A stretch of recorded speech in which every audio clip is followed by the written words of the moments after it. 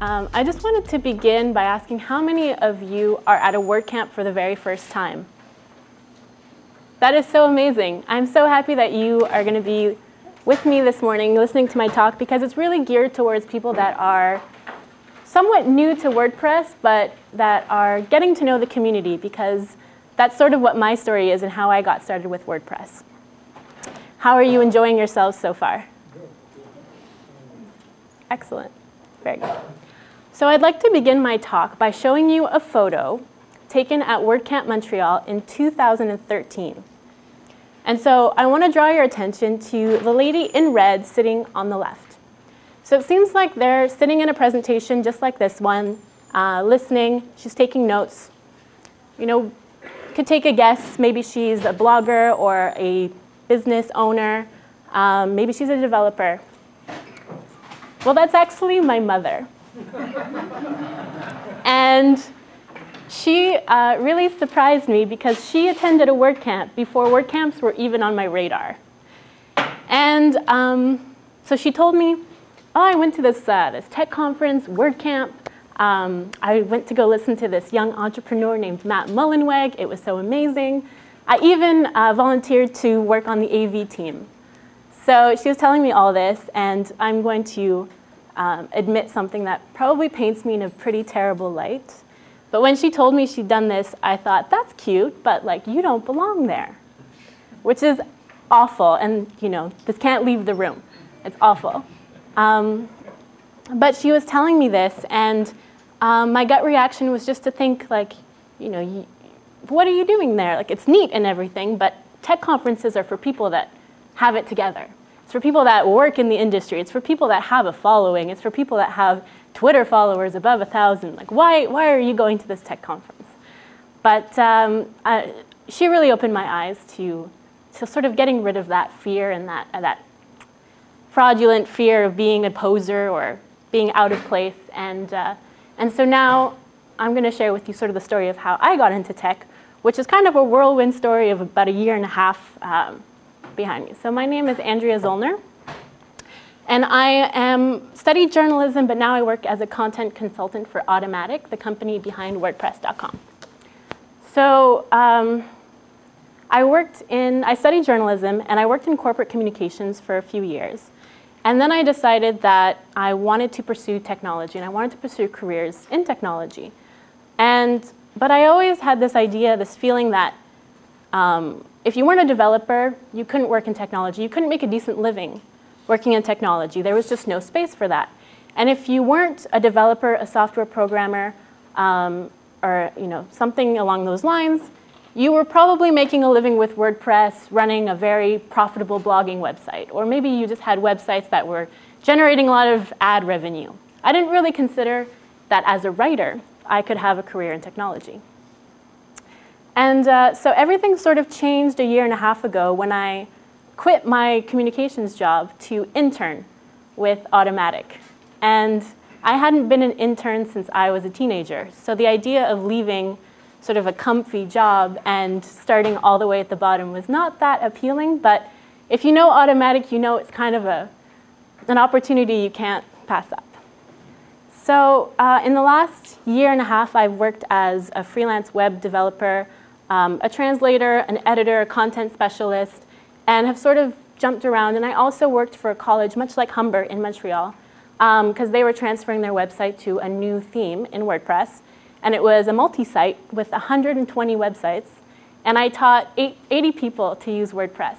So that was one of the most fun experiences I had with WordPress. You can view these slides at andreazoellner.com/WCTO 2015, although I'll warn you now that they're very minimalist slides. So if for visibility's sake you want to pull them up, that's great. But most of the content that will be shared today will be just storytelling. So let's go back to this photo of my mother, because this is really where it starts. I'm sort of battling these feelings of feeling like an imposter or fraud, and I'm telling her that she doesn't belong. And I really was projecting. I think that, I didn't really understand what jobs in Silicon Valley were. I heard concierge, ninja, wrangler. What do these mean? And so these were some of the lies that I was telling myself that were preventing me from actually exploring job opportunities. I was telling myself all these things that I really had no foundation for.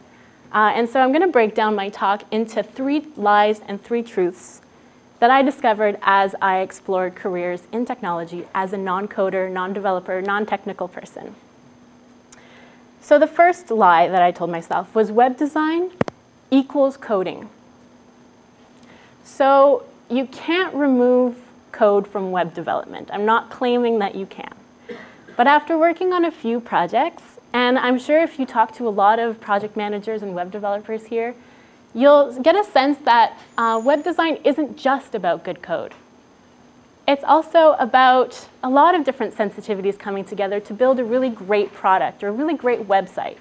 And you can come to that project with all sorts of background knowledge as well. So you need UX designers, you need writers, you need people that can project manage, which is a skill in and of itself. And I realized that all of those roles that are played might require different people. And that's really where you can go and shine and bring your value to a project. So you need front-end developers and back-end developers, graphic designers, UX designers, and writers. Do we have any writers in the room? That's great. Tech is a space that's so new that I feel like it's a great opportunity to sort of claim a space in it. You can bring your skills and say, this is a very new domain, and this is where I'm going to find my niche. I feel like I studied journalism where we were taught that you're a jack of all trades and that you're supposed to adapt. But that doesn't always mean a great career either, because you can just be jumping around. But in my mind, I kind of see it as a Venn diagram. And where some of my skills overlap, I can have a specialty. And so being a writer in tech, for example, could be a specialty. And when you think about what you're reading on pages, it's not the code language that you first see when you land on a page. It's English, it's French, it's German, it's Italian, it's all sorts of other languages. And so translators can have a really great career working in technology because there's a need for multilingual content. And I don't know if any of you have visited plugin pages, but oftentimes they're very confusing. The documentation needs some work. The user instructions need some work. And so that's a technical writing position that could exist and that maybe isn't filled at the moment. So that's just an example of how writers can sort of get into working in technology. I know that if you're a freelance writer, working in technology can just be another contract. It can be just like writing about law or writing about another field. But it's also a great way to get into a more, turn it into a career, I would say. Because learning the lingo is really valuable as well. And that's something that I learned over the last year is that by working with people that were in technology and getting a sense of what a project was from beginning to end, then you would start adopting the same vocabulary. And that's surprisingly very valuable. If you can communicate with people on a project, you don't need to know the code behind it, but being able to get a sense of what they're working on and documenting that and being a support to them just by knowing sort of what's happening and what the vocabulary is, what are the popular plugins, what are things that are happening. Being in the know is super valuable, and that you can do just by exposure. Another lie that I was telling myself is, if I can't do it quickly and I can't do it alone, I shouldn't be doing this at all. Now, this is something that was hard for me because when I made the leap into tech, I was pretty good at my job before, and I was deciding to go into a field that I was not good at first. And so that is very, it's easy to put all these expectations on yourself and try and be somewhere where you're not quite there yet. And that's something that you have to fight because it's easy to get discouraged, and it's easy to build up these expectations of yourself that are going to be really hard to meet. And so by sort of being kind to yourself and giving yourself the time to learn and giving yourself the space to learn, was really important in allowing myself to explore these careers in technology. So I'm not saying that you can just sort of coast by until you've got it, but it does require putting in extra effort. So for example, when I was working at the college, if there was something that I needed to get done and that I was struggling with, or that was a little bit not happening as fast as I wanted it to be, it was just the reality of being somewhat new to development or new to sort of that field. I would work on it in the evenings and then come the next day and everything would just go smoother and faster. So those are some tricks that you do as a beginner, is that you just have to do your homework, unfortunately. There's no way around it. But I still wanted to be kind and give myself the space to do that. So it is a time investment. I had to look up a lot of things after work. I had to spend time reading and asking questions. But that's what also colleagues and friends are for. If you have colleagues in a space where you are that are really good at what they do in tech, so if they're developers or if they have a certain knowledge base that's really valuable, I mean, those are the people that you want to be asking. But not just technical questions. I often ask them about their process, about the way that they work, about their workflow, about tips and tricks to speed things up, because it might not strike them as something obvious that's really valuable to a beginner. They might say, this is how you do that. There you go.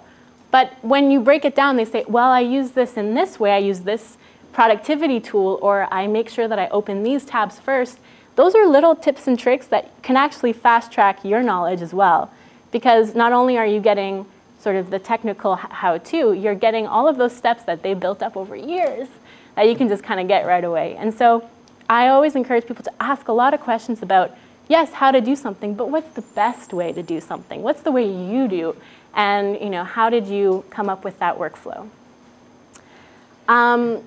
When I was writing or copy editing, translating, it's pretty solo work. You can do it on your own time, and you don't necessarily have to always be communicating with people. But I had to give up that independence when I started working in technology, because there's a lot more teamwork, especially when you're only part of the puzzle. So, with a translation gig, for example, someone sends you something, you send it back. It's cut and dry. But when you're working as a content consultant or an information architect, you're definitely going to be doing a lot of back and forth with people, and you're going to have to give up some of that independence. So, giving up the idea that I was going to be able to do things alone without help or without having to work with other people was something that I had to deal with.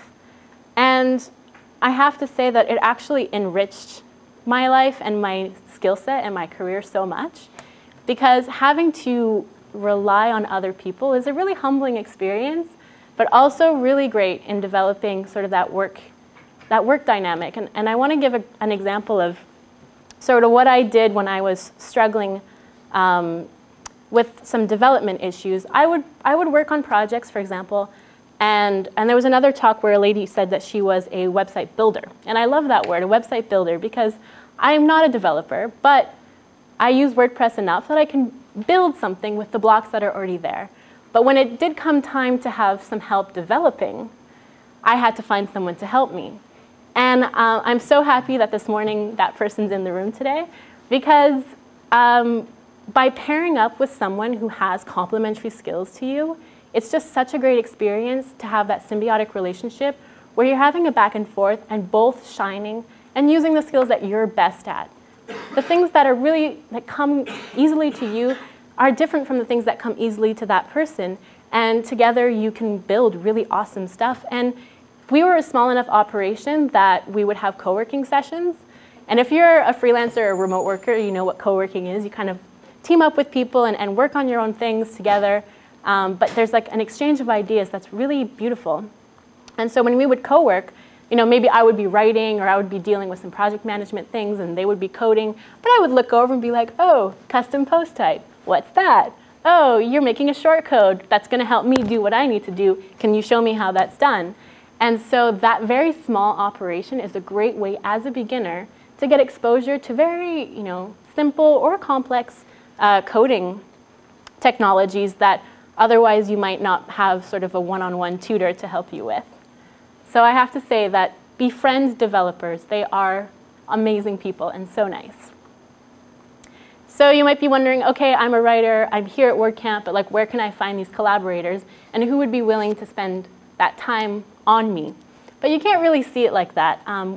WordCamp, if you haven't experienced it already, is so open and welcoming, and it's a really great place to connect with people. And I actually met this developer friend at a WordCamp for the first time last year. So WordCamps are great places to have those conversations and to sort of identify common interests with other people, complementary skill sets, maybe projects that could be in the future, maybe paid contracts in the future. So I would say get connected at WordCamp, get connected at your local WordPress meetups, and in other spaces like that, because that's where you're going to find people, and people can help you with your career ambitions as well. Now, the third lie, I'm a fraud. This one is tricky because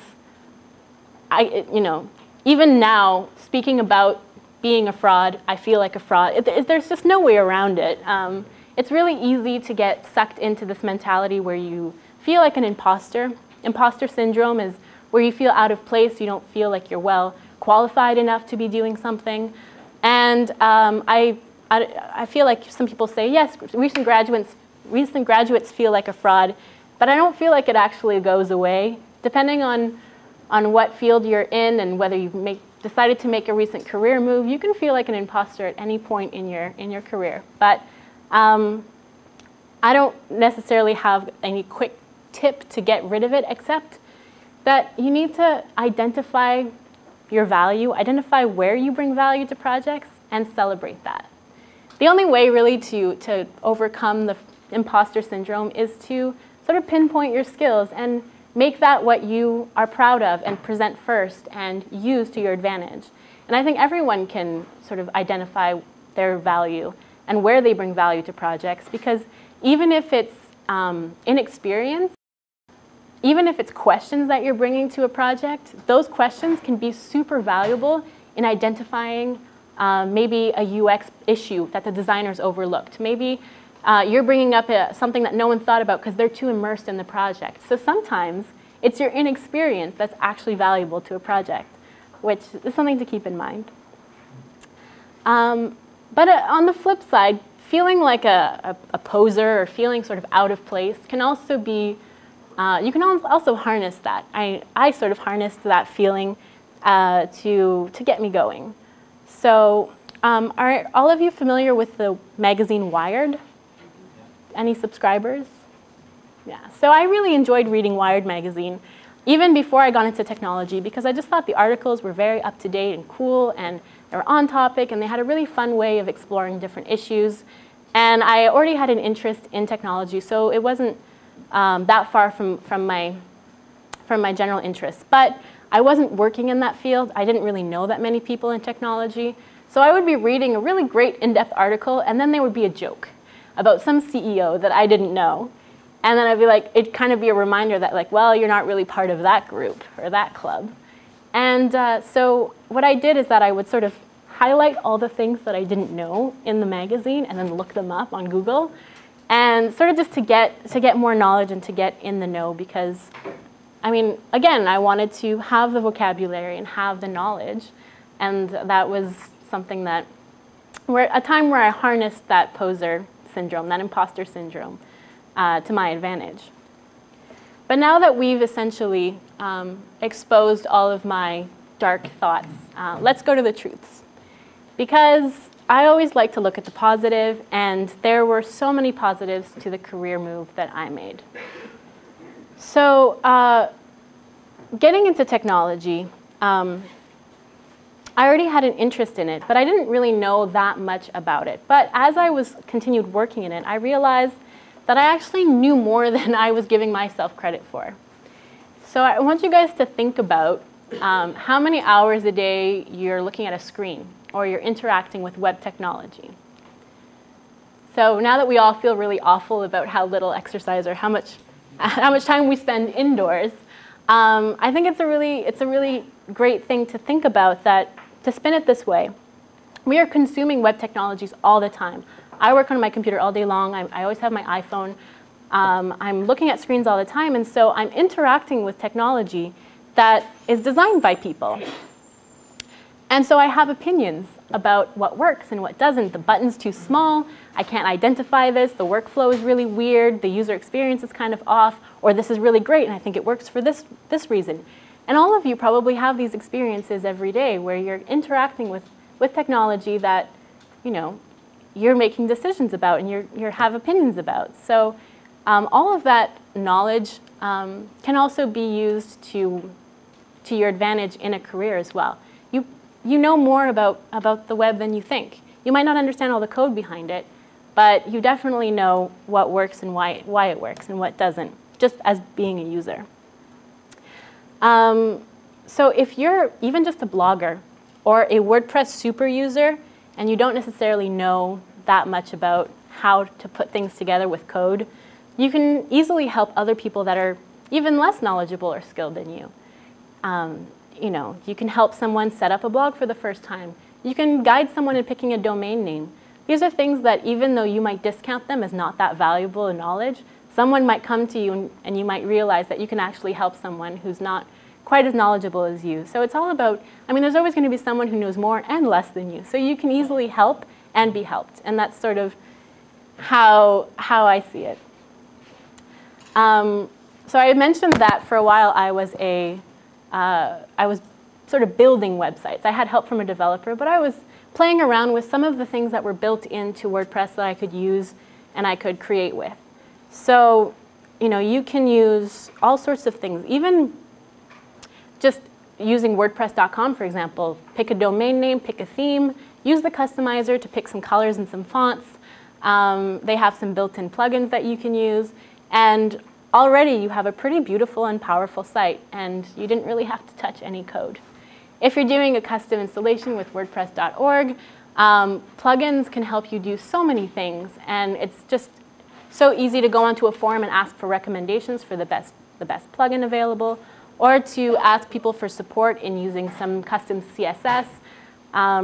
And short codes are amazing. They're like my foray into code because you can really control a lot of things and generate a lot of content using short codes without actually delving too much into something complex.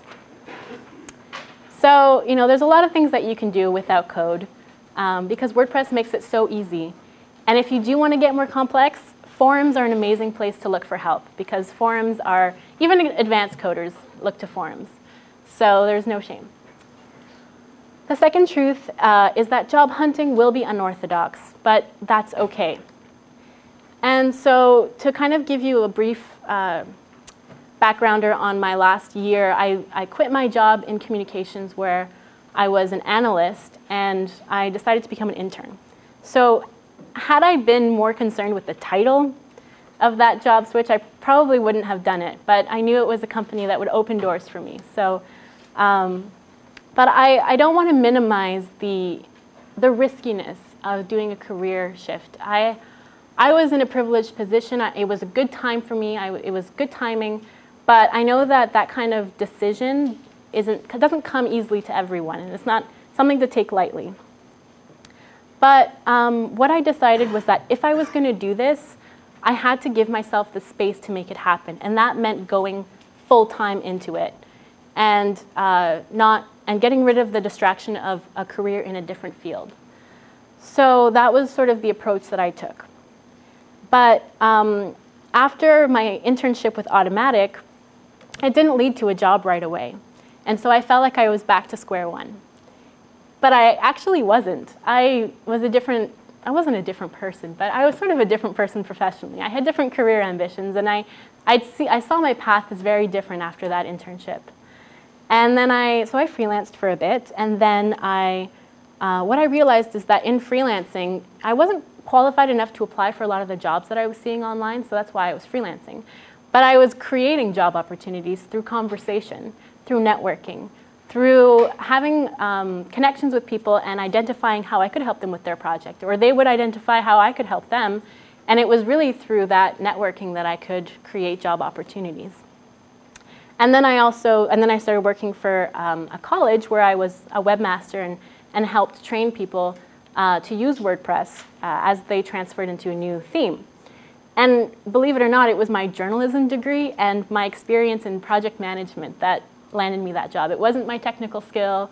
It wasn't something that I had like thought would be like my intermediate WordPress skills would get me this job. It was actually all the stuff that I had done before, and that was not related to technology. So even though on your CV you might feel like you have a very diverse skill set that doesn't necessarily translate into a job in technology, some things are transferable. A lot of things are transferable. And so that's also something to take into consideration as valuable. But the last thing I want to say about job hunting is that when I left my job in communications, I had a colleague that sort of took me aside and she said that she was really not jealous, but she really admired what I was doing because she was 4 years older than me and she already felt like it was too late to make a career change, which was so sad. And I don't know what her situation was, but I kind of felt like that couldn't be true. But she said that after graduation, she'd sort of taken all these jobs and one after another, she'd refined her expertise and what she was qualified for, but it wasn't something that she was passionate about. And that just over time, she'd stayed in a very safe career path and that she felt like it was too late to change. So whether or not that's true, it sort of scared me and it pushed me to continue doing what I was doing, even though some days I felt like I was never going to get a stable job or that maybe this had been a mistake. So that definitely encouraged me. And encouraged me into pursuing technology. And now I want to show you a photo to come full circle of this woman on the left in red. This is me at a coding workshop. And so I know that my talk is all about how you can have a career without learning how to code. And hopefully you've seen that there's opportunities and possibilities for all sorts of different skill sets. But I do want to encourage you, if it's something that you want to learn, that learning code is the next achievable step. And so by doing all of these things with WordPress without diving into the code that much, it's crazy how that experience and that exposure really helped me understand what was underneath, what I could discover once I opened up the hood and took a look at the code. And I would hear people talk about like the functions.php file, and I'd messed it up a few times, so I knew like that I should probably be more skilled before I tampered with that. The style.css files, sort of understanding how shortcodes work and how plugins interact and what's generating what, and even widgets, things like that I sort of had a grasp of early on. But learning the code behind it was so much fun and so, not easy, but it was like the next achievable step. And I also want to say that the whole WordPress community is just so welcoming and wants people to learn. So there's so many resources out there to get started, and there's so many people that are willing to help you and that are willing to mentor you. And it's just not one of those clubs that I imagined where it's like you have to sort of have everything together before attending a WordCamp. You can come here and sort of be guided and be encouraged and be inspired to take the next steps to achieve what you want to do in your career. And learning to code can be one of those. So I actually want to open up the floor to you because I'm from Montreal. And so when I presented this talk at WordCamp Montreal, I had a few resources available to learn to code. So I know that there's a chapter for Ladies Learning Code in Toronto, which is an organization that I absolutely love and where you can take day-long workshops on all sorts of code. They do introduction to WordPress, they do introduction to HTML and CSS, as well as Python and Ruby. But in Toronto, I wanted to ask the locals, or maybe people that are in the know, what are some resources that are available here for learning to code for beginners or intermediate? Yeah. Humber College. Humber College. Compton.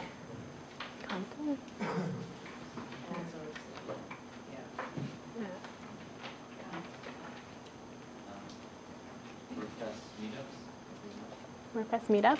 It's great.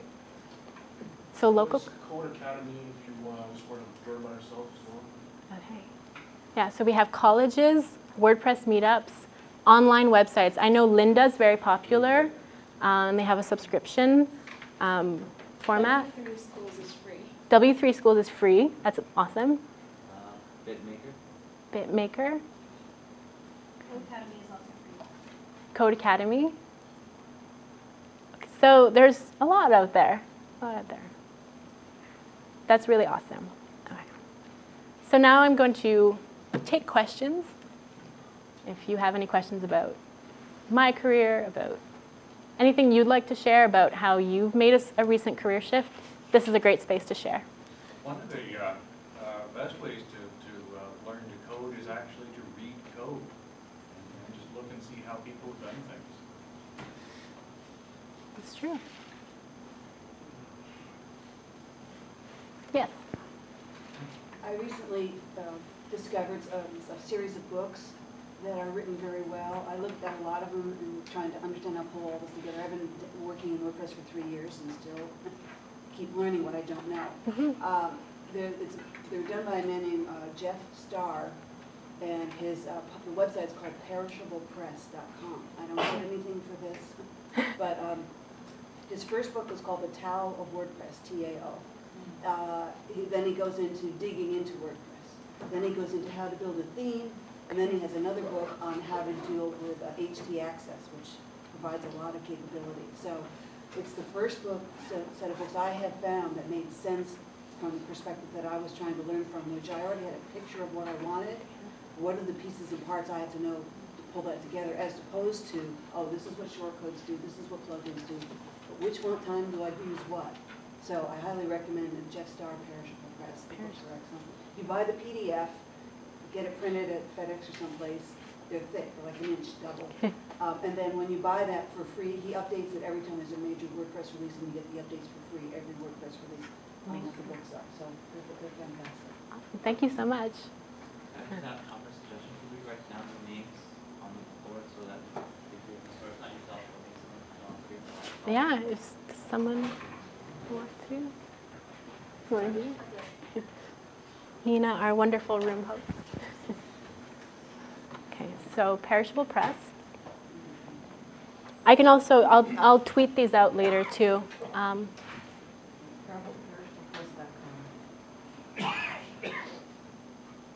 Yes. I'm just curious, maybe your comments. I think because you're from Montreal, you know a lot of people from Montreal. It's a bilingual community. Yes. Does that help in terms of web development as being part of a bilingual community like Montreal? I know there's a lot of people in Toronto who are multilingual. I mean, I'm sure in this room we've got that kind of capability.